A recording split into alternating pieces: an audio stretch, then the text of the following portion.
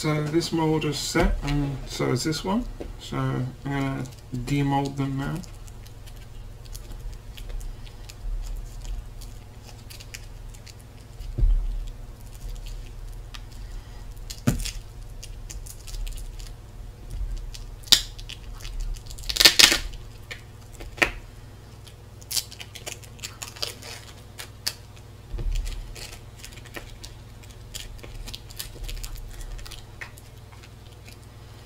I'm trying not to completely destroy the moulds if I can.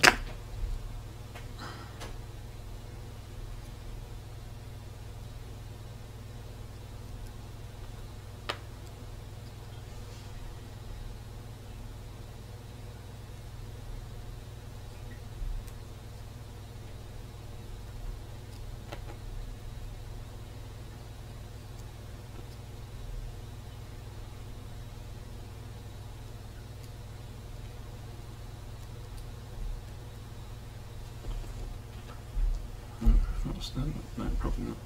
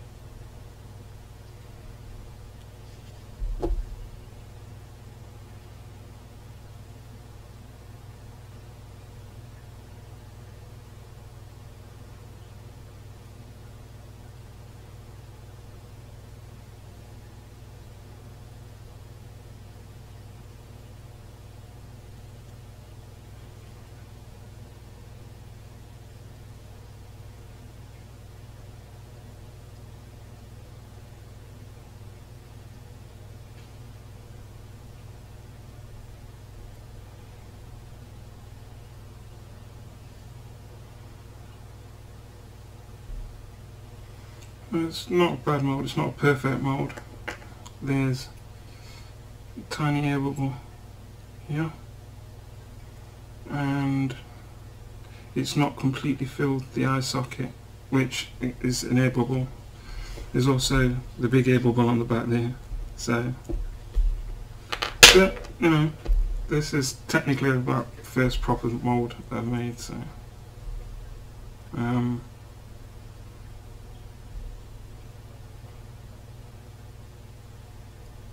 but yeah, that's how you make a mould anyway. That's basically, so I'm going to drill the hole through there to let the air out anyway, and then I'm going to put another hole to do the pour in just here. So yeah, you know, it's not too good with the things on the back and the eye not working right, but like I say, as a first mould, it's not terrible. And obviously it takes practice, so getting a good pour and getting the model in the right orientation to get a good mould first time around is pretty difficult. Yeah, I mean, you could sort of you can't fix this, but you could fix some of the other problems. I'm just thinking it might be possible to repair this. At the same time, you could just grind these off because they are on the back, so you could just use the Dremel to grind those off. But like I say, the eye at the front, that's a bit buggered, but whether or not it's worth recasting the top half again.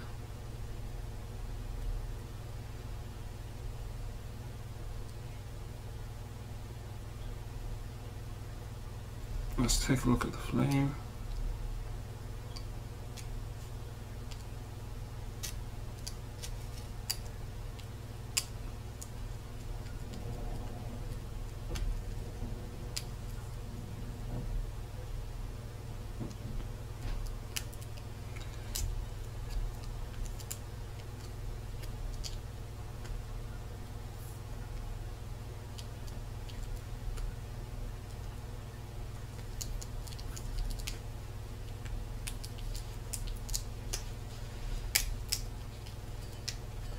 Oh, it's touching the side here.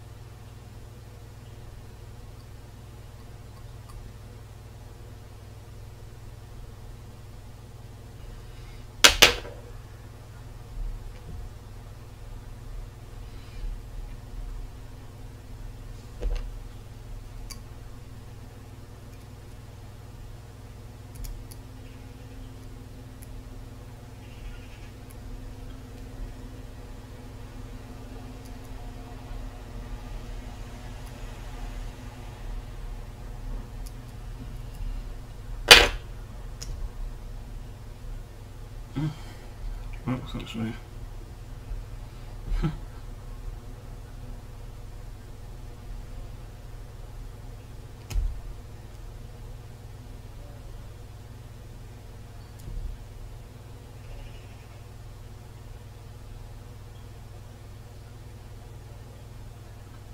It's actually done a perfect cast.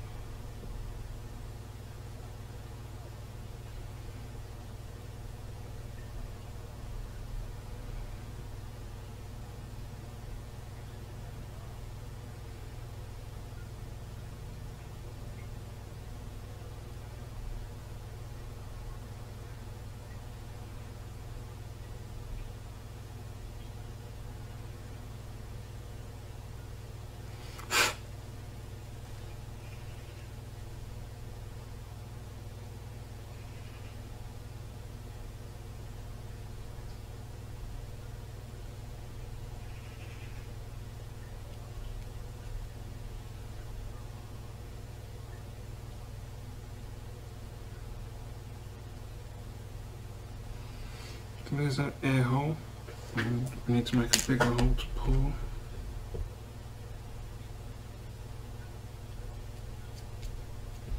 I'll make that a little bit bigger.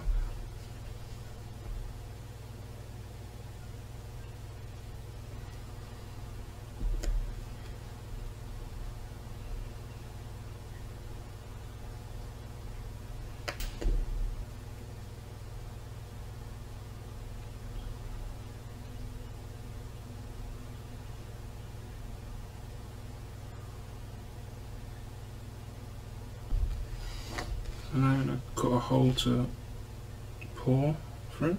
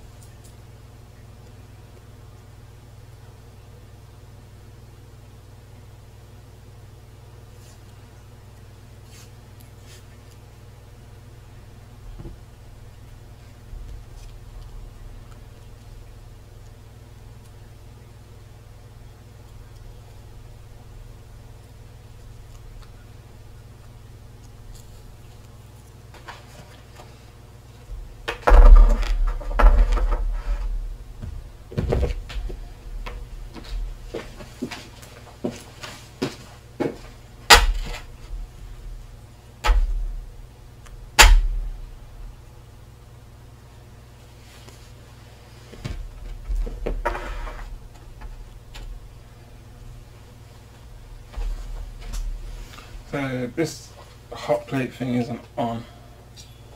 It's just to protect my desk, and if anything rolls off the edge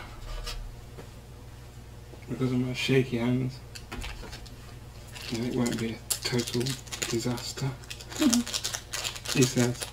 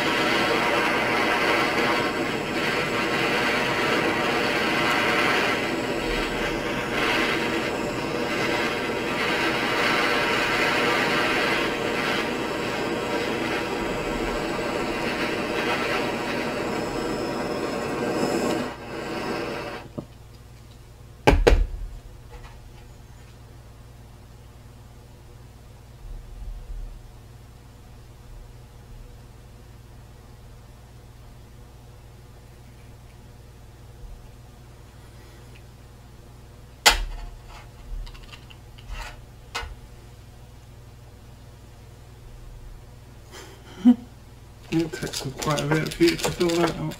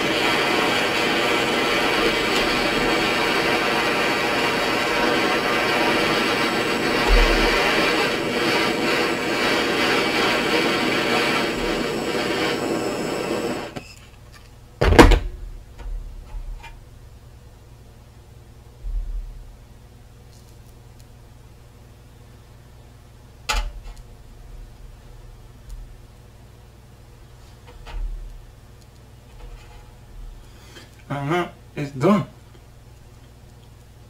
I don't know how it's going to turn out. I can hear a lot of cracking and creaking and stuff. I think I needed to have this mould squeezed together more tightly.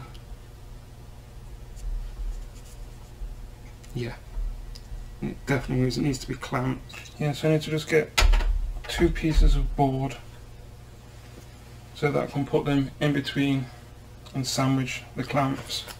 And that's just going to hold it together really nice and tight, because this definitely gave a little bit with the heat of the metal. That was the shakiest thing I've ever done in my life. But then again, I don't play with molten metal, and then something tells me you don't want to be getting this on your hands or anything. So I'm either going to chop this into 2 squares, or I'm going to get some board or some reinforced card that's really, really thick, this type of stuff. So I'll probably use 2 strips of this to hold it and clamp tight.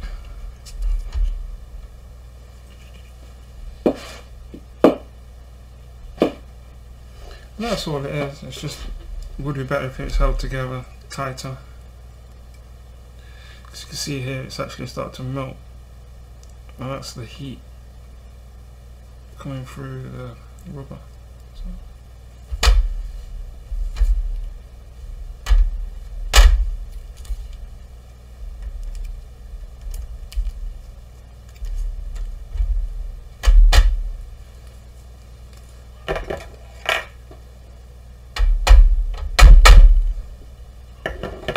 I'm just checking.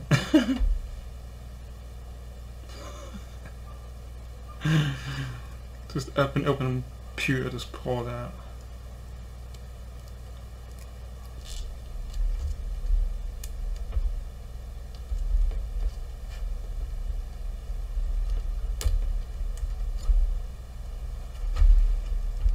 So the reason why this mould deformed slightly and got a gap in it is because of the heat.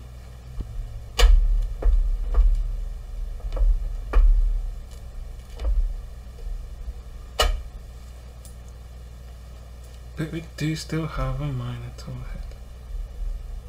A mythosol, sorry.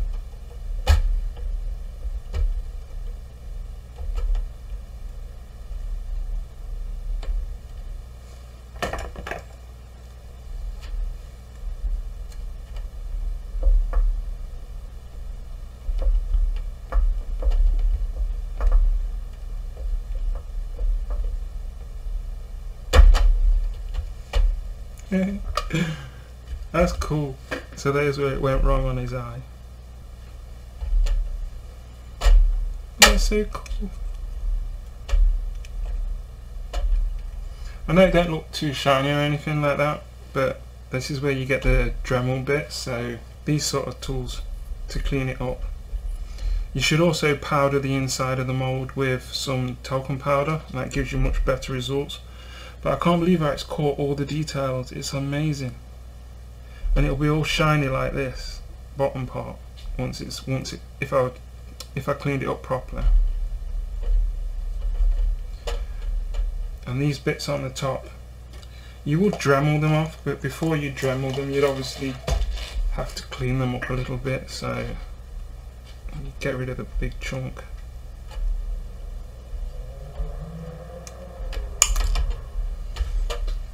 I can't waste that, that's money.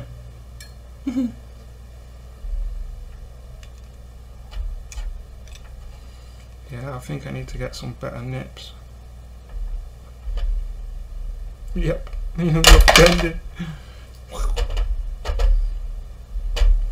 So now you would obviously just clean this up and drill a little hole into the top. Insert the keyring thing and have it epoxied in place, and you've got a funky ass mythosol solid pewter keyring, and it's heavy as well, man. Someone mugs you, you could always just like pull out your keyring and slap them around, slap them about with it. Oh, that's cool. I like that. This is fun. What can I do next? I'm going to recast this. I want to find my chunk of pewter, because it's not actually expensive, but that's 2 loaves, so that's about about £4 worth of pewter, maybe something like that in here, maybe more. But that is cool as shit.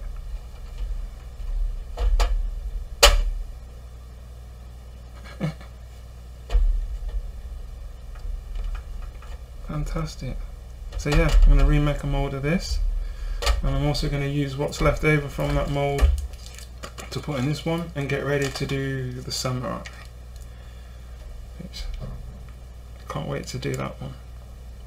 Well, I'm actually not looking that forward to it, because it uses a lot of material and I'm only going to get one chance at this.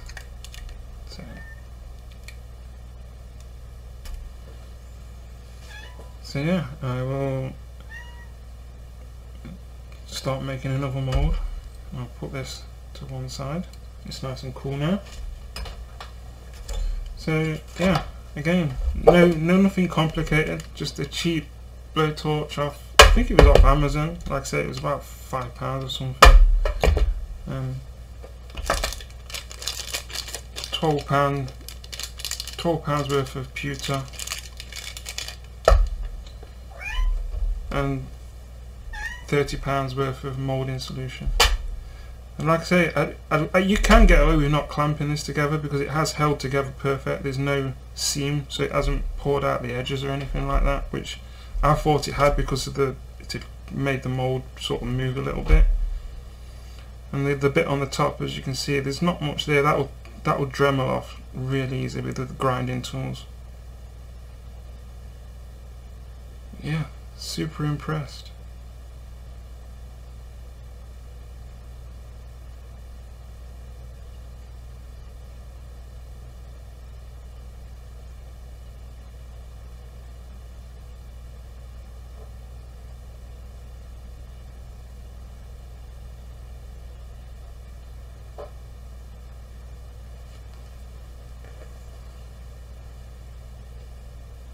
So yeah, I hope you enjoyed that mess, and I'm probably going to make a better video on this when I'm not so shaky and I've got the hang of it a little bit more. But like I say, it's a bit daunting working with liquid metal in your house, and I have burnt my house down in a big fireball explosion that almost killed me. And yeah, playing around with molten metal, you know, kind of brings back bad memories. But anyway, yeah, I'll catch you later.